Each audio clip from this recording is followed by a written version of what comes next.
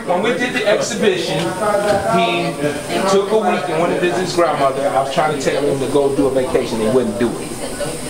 So he went to visit his grandmother. Then he came back, and it only takes a boxer 1 week to get out of shape. People don't know that. I know that by experience of myself.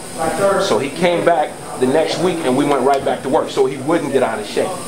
Then after that week of hard work, he went to Hawaii for a week. He came back, and we've been back working since then for about a month. So this is ongoing year round for you guys. This is what you do. It's life. It's just an extended period of everything he does. You know what I mean?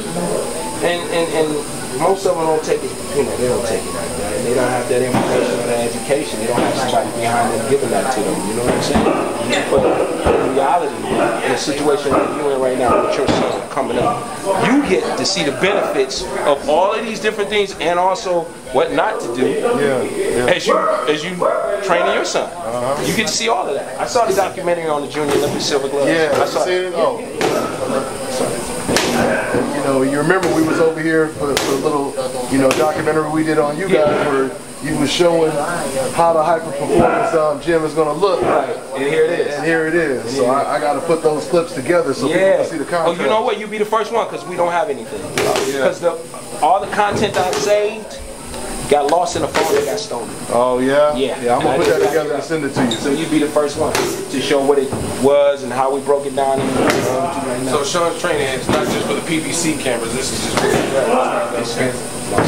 for PVC cameras. No, this is him. Dante knows this. Oh yeah, it's 24/7. I mean, and he gets himself in such a high level condition. We only have to work 4 days a week. So he gets Friday, Saturday, Sunday off. He usually like does yoga, and then he might ride a bike or something like that. But that's it. I mean, in theory, if you get Thurman to the 6th, 7th round, you got a distinct advantage.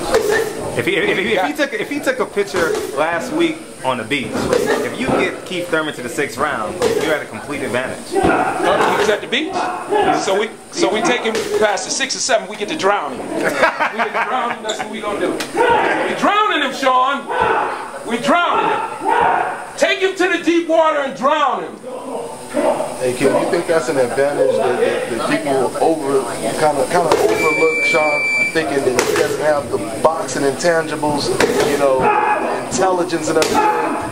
And I preach it all the time, but they don't get to see that. Of course, and I like that. But then again, I guess Keith, he already know though, regardless. Yeah, I saw his little write-up on us. I'm like, wait a minute, this dude know a whole lot of stuff right here. But that works both ways. I know things too, and Shawn does too. That's another part of the reason why I make. Come on, dig, Shawn, dig, Shawn. Make it such a great fight. Knee height. The bell rang. He said the bell rang. He said the bell rang. Looking like Clever Lane. Yeah. How many is that? 10? Would you say it there? The bell rang. He said the bell rang. Man, you see this thing is helpful. Don't misunderstand. This thing is helpful. You feel them punches, bro. If you got somebody really throwing them punches, like Shawn throwing them with the weight, you feeling that. Your abs gotta be right. Every time. I do this all the time, and I can tell you this. I've been here now 3 years. I've been drinking this coke for 3 years. It's getting stronger every week.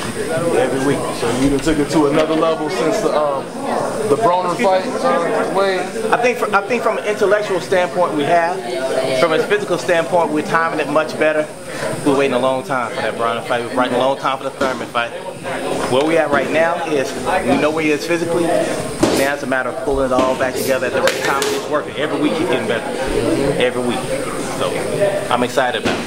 When Shawn Porter walks in the ring as his trainer, what's his first round advantage on any opponent, not just Keith Thurman?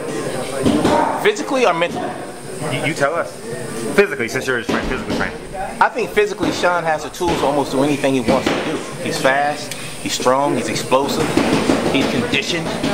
You know, so when you got an athlete to that level that can do the things at the level that Shawn does, there's no limitation. It's just a matter of what the game plan is for that particular fight. So if there's an advantage, it's that physically and mentally he's been conditioned from day one of camp all the way until the fight is over. Because only when the fight's over does he get a break. Well, we're gonna see, man. Oh, come on. All these fans. I've never let you down. I mean, you said you put the camera in my face. I told you anything about how things going on. You know what it is with digging stuff. It's only for a little while. You learn how to get it done. Come here, give me some. Come here,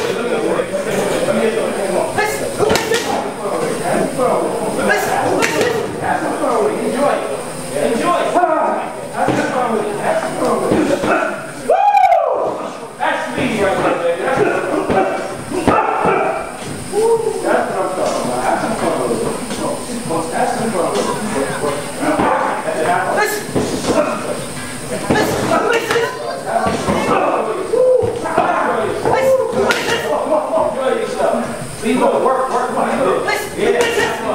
I'm looking at it.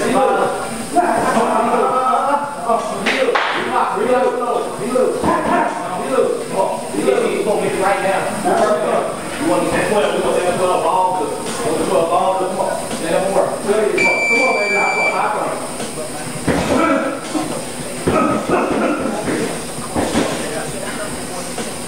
Get it inside.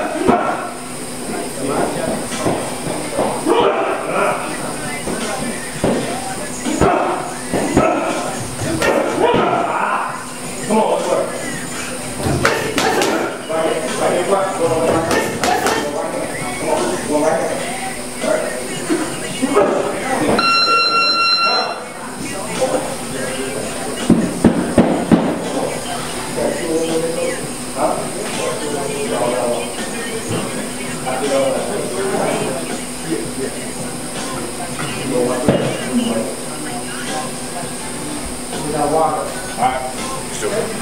Huh? Okay, you good?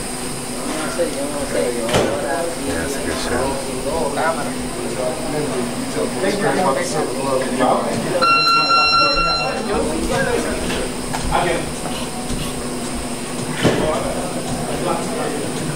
Oh, yeah.